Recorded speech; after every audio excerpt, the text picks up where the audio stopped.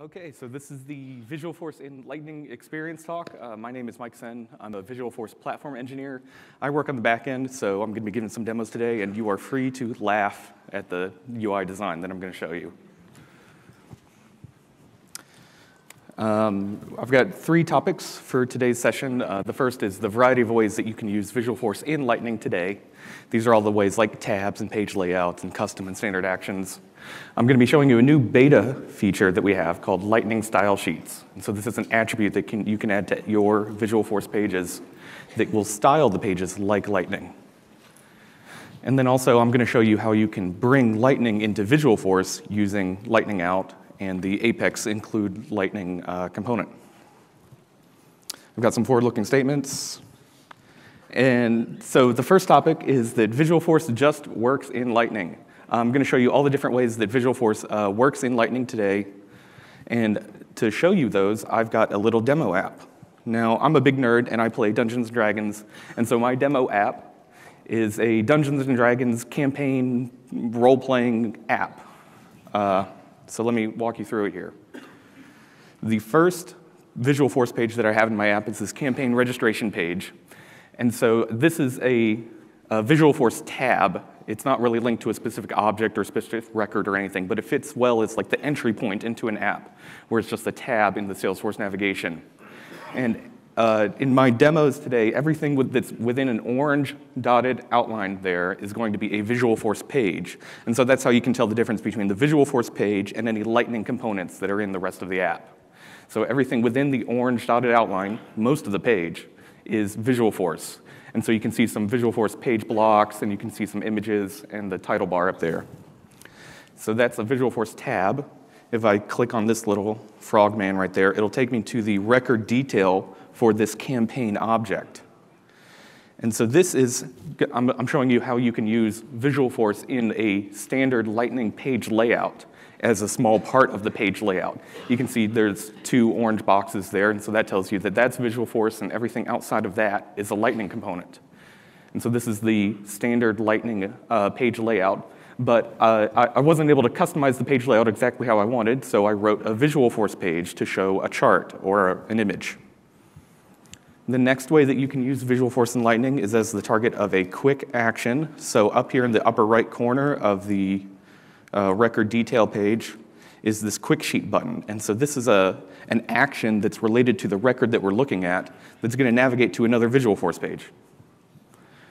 So everything within the orange border is Visualforce, and that's most of the page. You know, Visualforce is taking up most of the page here. And so this is the target of a quick action where your users can go and take an action based on the record that we're looking at. And so I wanted to show the related list of players up at the top of the page, and then I wanted to have some kind of a 3-column layout below that related list. And so I had to use Visualforce to completely customize the way that this page looks. This wasn't possible with a normal page layout. And then one more way that you can use Visualforce in Lightning is overriding a standard action. So a standard action would be something like I'm viewing a record, or I'm editing a record, or I'm deleting a record. And so if I go and view a specific role player record, so I'm overriding the view action here. And so I'm kind of showing like a big picture of the player, and I'm also showing some information about the player down at the bottom using the Apex page block component in Visualforce. And so here again, Visualforce is taking up the entire page minus the navigation up at the top. And so all of these ways are pretty similar to the way that Visualforce is used inside of Classic. And so you configure them the same way. You configure them in Classic through all the setup trees, and you configure overrides. And any overrides that you configure automatically get translated into Lightning apps as well. So that's the Visualforce pages I wanted to show.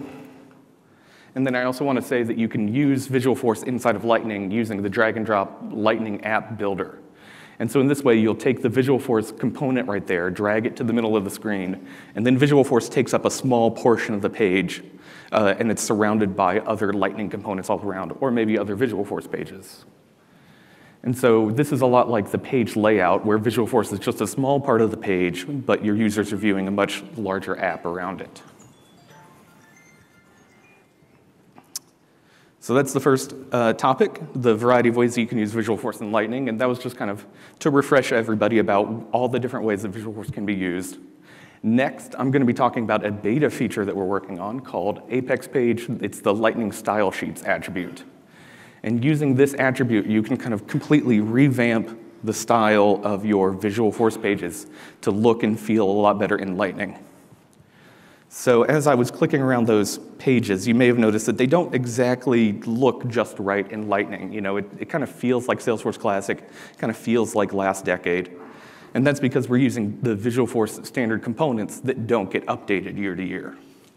And so there are some things that are just not quite right on this page. Maybe the font is wrong, or maybe the text size is wrong, or maybe the input fields and the buttons look like Salesforce Classic. They don't look like Lightning. And so we're working on this feature called Lightning Style Sheets, where you can turn it on for a page and it'll kind of completely redesign the page. So I'm going to turn it on for this campaign registration page here. Let me make it so I can switch that. Okay. So I'm on the campaign registration page here, and turning on the Lightning Style Sheets feature is really easy. I just type Lightning Style Sheets equals true. I save the page. And now when I refresh this page, you're going to see a lot of things change. You're going to see the title bar up there is going to change. You're going to see this page block with all the details about the record are going to change. And then the input field and the button are going to be kind of updated as well. So I'm going to refresh the tab and watch for that. Ta-da! Okay, so yeah, like I was saying, a couple of things have been updated there. The title bar is now in all caps, which kind of follows the Lightning design guidelines there. The font is different for all of these fields. It's using the Salesforce Sans font instead of Arial. The input field is completely different now. It's, you know, it's a lookup field to like a related record, and the magnifying glass is inside the text box instead of outside the text box. And as well, the button has been updated, so it's not like the native browser button, but it's just been restyled a little bit differently, so it's got like a different background color and different font color. And so that fits the Lightning design guidelines a lot better, which makes a big difference to some people. And it also makes this page look a lot better in Lightning. It kind of fits in with the rest of the Lightning look and feel. Now, one cool thing about this Lightning Style Sheets feature is that the users that are in Lightning, this user right here, he's seeing the Lightning look of this page. But any users that I have in the organization who are in Classic are still going to see the Classic version of the page.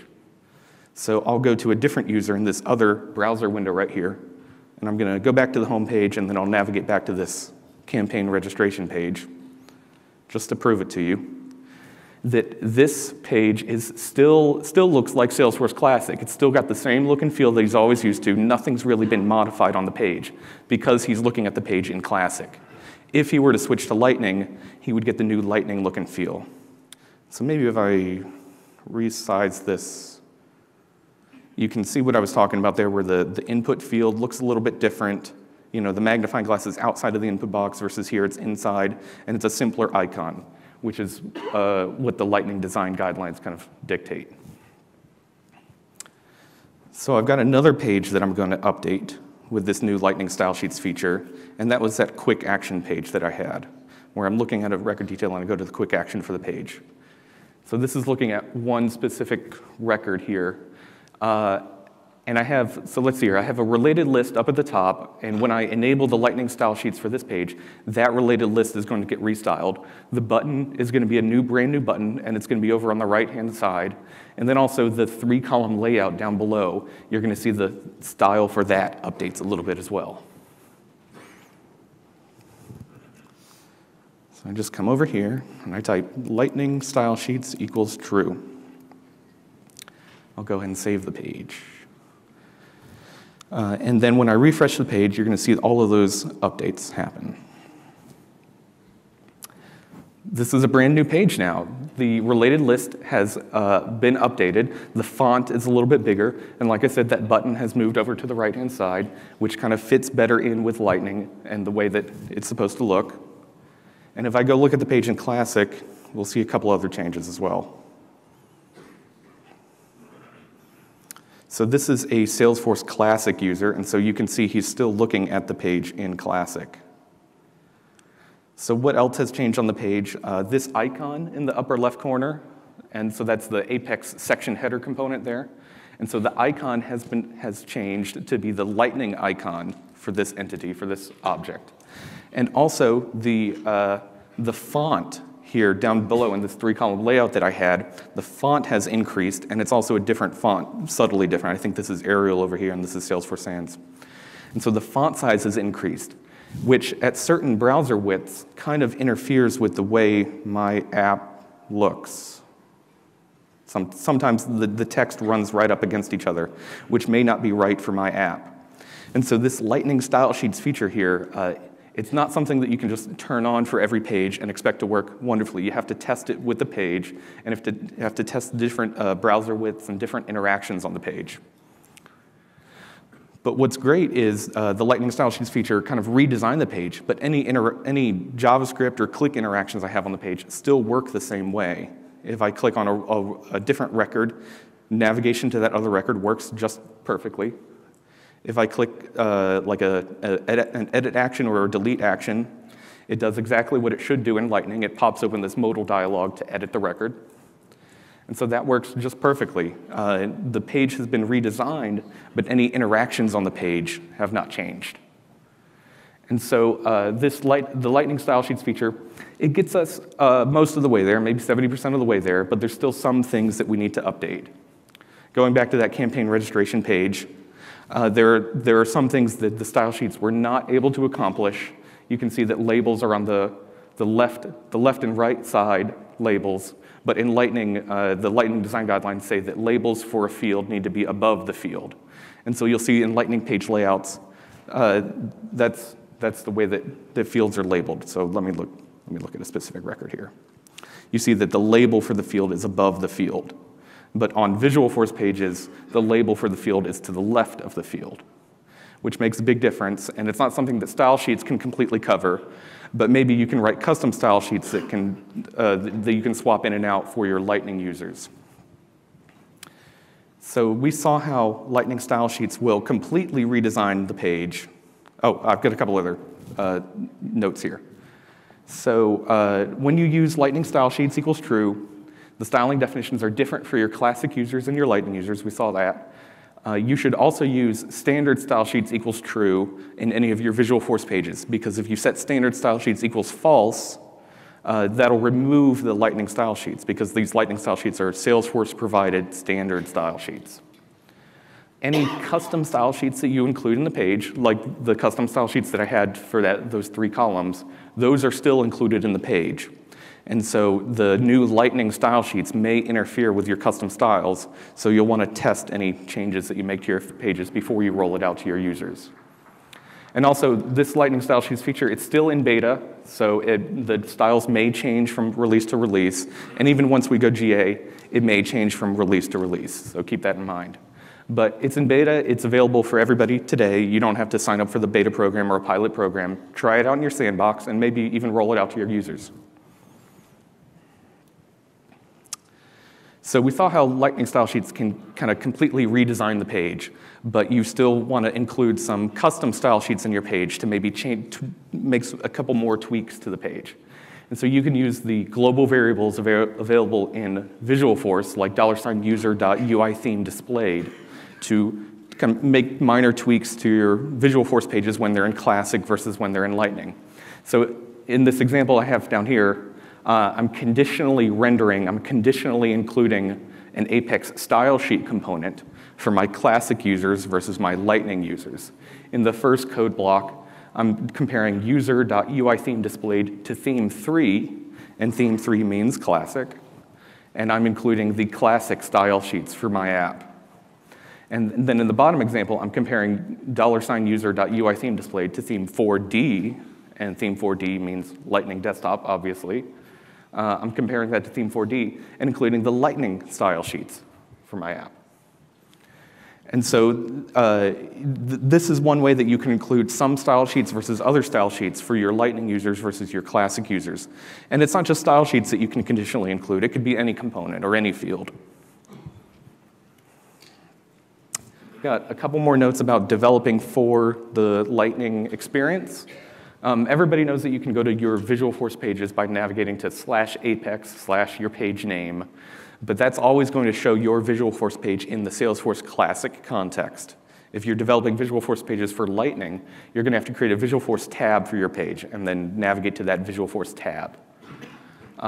When you're developing Lightning apps, make sure to test it on every platform that your users are going to be using, Classic, Lightning Desktop, or the Salesforce mobile app. And then also, a lot of people have used the Visualforce development mode footer to develop Visualforce pages and Apex classes. So those are the development mode footer is still available in Classic, but it's not available in Lightning Experience, which is why I was making tweaks to my Visualforce pages in the developer console. So the developer console pops out into a new window here, and you can launch it from the gear setup in the upper right corner of Lightning, the developer console up there. Okay, so that's the beta feature, Lightning style sheets equals true. And I mentioned how it kind of gets us 70% of the way there to converting our Visualforce pages to look and feel great in Lightning. But the way to get the last 30% of the way there is to use Lightning Out to bring standard and custom Lightning components into Visualforce. And so this next demo, I'm going to be showing you how you can use Lightning Out to bring a standard Lightning component into a Visualforce page so that the Visualforce page looks a lot more like Lightning. And so the Lightning component that I'm going to be adding is this force record view component right here. And so one of the Visualforce pages that I was showing had a big, large white space in the upper left corner. And so I thought it would be great if I could bring in the force record view component, which shows the mini layout for a record, and kind of put it in that white space there. And so the force record view, I think it's a new component to the winter release, which is available, or maybe the summer release of this year. And so you can add this to your pages using Lightning Out. To use Lightning Out in Visualforce, there are 3 steps. You have to create a Lightning dependency application. You have to load the dependency application in your Visualforce page. And then you have to create any Lightning components in the Visualforce page. So I'll go through those steps. So I created the dependency application ahead of time here. And so this is a Lightning dependency application that kind of defines all of the Lightning components that I'm going to be using in my Visualforce page. In my case, there's only the force record view component, but when you're working on your Visualforce pages, there may be other Lightning components that you want to include, or even custom Lightning components. It doesn't have to be part of the standard library. And so I'm defining an Aura application here that extends from Lightning Out app, and that kind of defines that this is a Lightning Out application, and it's going to be using force record view. And then I can include it in the character sheet Visualforce page. Let me go to that Visualforce page. This one. Let me go to this one. Yeah. So here's the Visualforce page, and I'm going to be putting the component in this large white space up here. And I don't like to type and talk at the same time, so I'm just going to be copying this code and then going over it. I'm going to put it right here. So let me go over this line by line. Here's where the white space was. I'm using the apex::include Lightning component. And so this loads the Lightning Out library into the Visualforce page. It's just a little bit of JavaScript. And it also connects it with the Salesforce servers to be able to load standard and custom Lightning components. Next, I'm going to have a div element right here. And now this is an empty div element. It doesn't have any styles or classes associated with it, but it does have an ID. And so you may ask yourself, why do I need an empty div element if it's not going to have any style? Well, that ID is going to be used later by Lightning Out in order to kind of fill in the empty div with that standard Lightning component. And so I'm giving it an ID here called fill in character details because Lightning Out is going to fill it in. And you can see that it's referenced later in the code here. So I have that empty div element, and then I have a little bit of JavaScript to load the standard Lightning component and display it in the page. The first call that I'm going to make in JavaScript is to $lightning.use. And so this is the Lightning Out call that loads that dependency app that I created. So it's a $lightning.use, that character sheet dependency app, which is the name of that dependency app that I created previously. And then I also pass it in a callback function that's going to be called whenever that dependency app has been loaded and is ready to start creating Lightning components. And so that callback function I'm going to call now. And so the first thing that the callback function does is it defines any attributes that the Lightning component needs to have during initialization. And so we're using the force record view component, which has two required attributes. It requires a record ID. And so I'm passing in the record ID of that role player object that we're looking at. And it also requires the type of record that you want to look at. And so we want to look at the mini or the compact record layout here. You could also look at the full record layout, which would be like the Lightning page layout. But we just want to look at the compact layout for the record. Then we call $lightning.createComponent to create the full Lightning component. So the Lightning component that we're creating here is part of the standard library. It's force record view. We're also going to pass in any attributes for the component, and we pass in the DOM ID of that empty div that we created previously. And then I pass in an empty callback function. And so this callback function could be used if you want to bind any click handlers or something like that to your standard component or to your Lightning component. But I don't need to do that in this case because this is a read-only component and there's no interaction with it. So I'm just leaving an empty callback function here. And so when I refresh this page right here, you're going to see that that force record view, that standard Lightning component, is going to be loaded in this white space up here. There we go. So this is the way that you can get your Visualforce pages to really look native to Lightning by loading in native Lightning components into the page. And so you can see it loaded the information about the record, it loaded a couple of fields, and it loaded the right icon, the custom icon for that record there. And so so combining this with the Lightning Style Sheets feature, you can make your app a lot more native to Lightning. So let's go ahead and turn on Lightning Style Sheets for this page to see if that interferes with any of the customizations that we've done.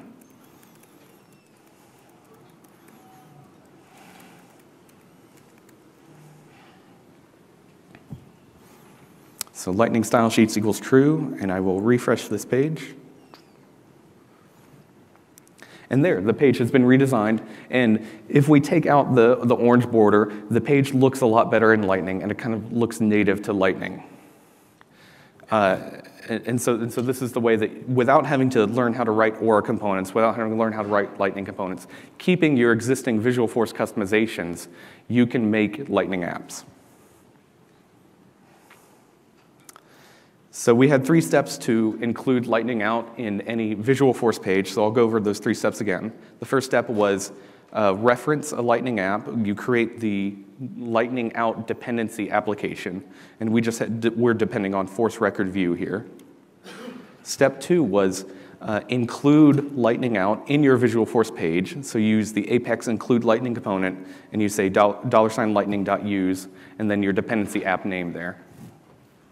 The third step was to call $lightning.createComponent to create any custom or standard Lightning components that you want inside the Visualforce page, and passing in the name of the component, any initial attributes for the component, and then a DOM ID for the component. And I really like this function call because it's very similar to the way that you dynamically create Aura components in a custom Lightning component, except in saying $lightning, in Aura you say $A. So some of the design paradigms or the code can be reused between your Lightning components and your Visualforce pages.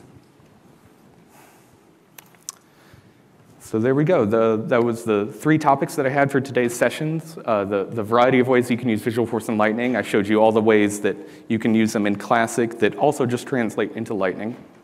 I showed you the beta feature, Apex page, Lightning Style Sheets equals true. And then I also showed you how you can use Lightning Out to bring Lightning components into Visualforce.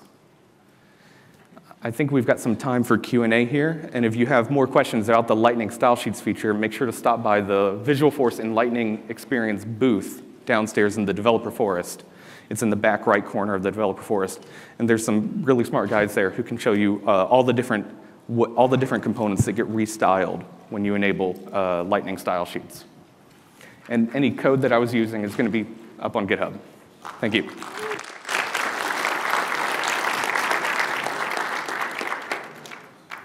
Yeah, so there's a mic up here if you want to jump up here. So I wanted to ask if you could maybe show the view record piece again, where if you have to, like on a standard controller, if I'm doing something with the ID of a record in Visualforce, right. I have to like already have that record, either use the standard component or the right, yeah, use a standard controller or a custom Apex controller, yeah. So are you just grabbing an ID and passing it to that view record component, and it's like doing that work for you? Oh yeah, absolutely. So let's go back. So this little expression right here is like a Visualforce expression. So when the Visualforce page loads, it sees this brace bang syntax, which is kind of like a Ruby style string interpolation there. And so it takes the role player record that we're looking at, and so we have the standard controller for the role player, and then it takes the ID attribute from there. And so it kind of substitutes in the ID for the record whenever the Visualforce page loads. Yeah. And so could I use that record ID to pass in some unrelated ID, and it would go and get that information? Yeah, yeah. It would load any record ID for any other record. Yeah. Awesome. So cool. Thanks. Yeah. Thank you.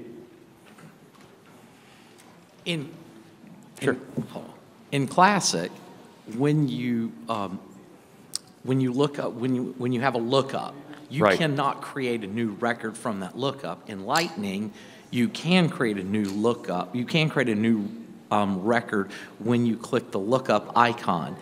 If you take your Visualforce page and you do Lightning style sheets equals true, and you click that lookup, does that also enable the ability to create a new record? Oh, well, let's give it a shot. Let's see what it does. So we had that lookup field on the campaign registration field, and if I click the magnifying glass, it does the same thing that it does in Classic, where it pops open this separate lookup page here. Let's see here. Well, there's no new button here, so it may not give you the opportunity to create a new record from here. No? Oh well. Was that available in Classic, to Classic users? No? It is in Lightning. Oh, okay. So it's a Lightning lookup.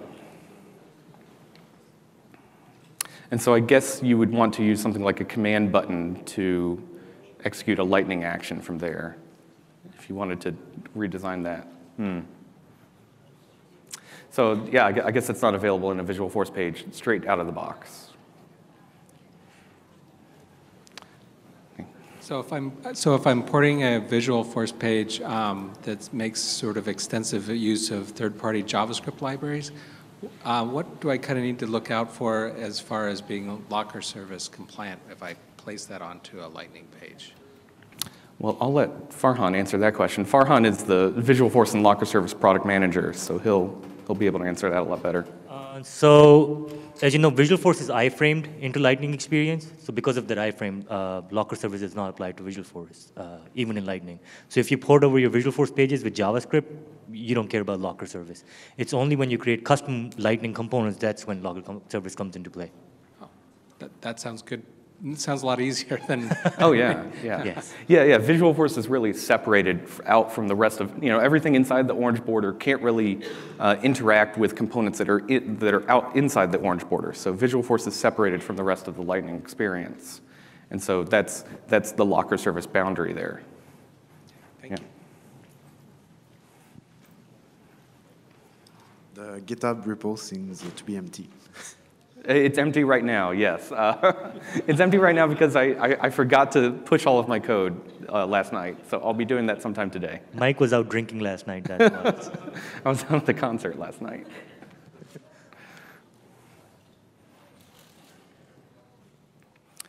Any more questions? All right, thank you, everyone.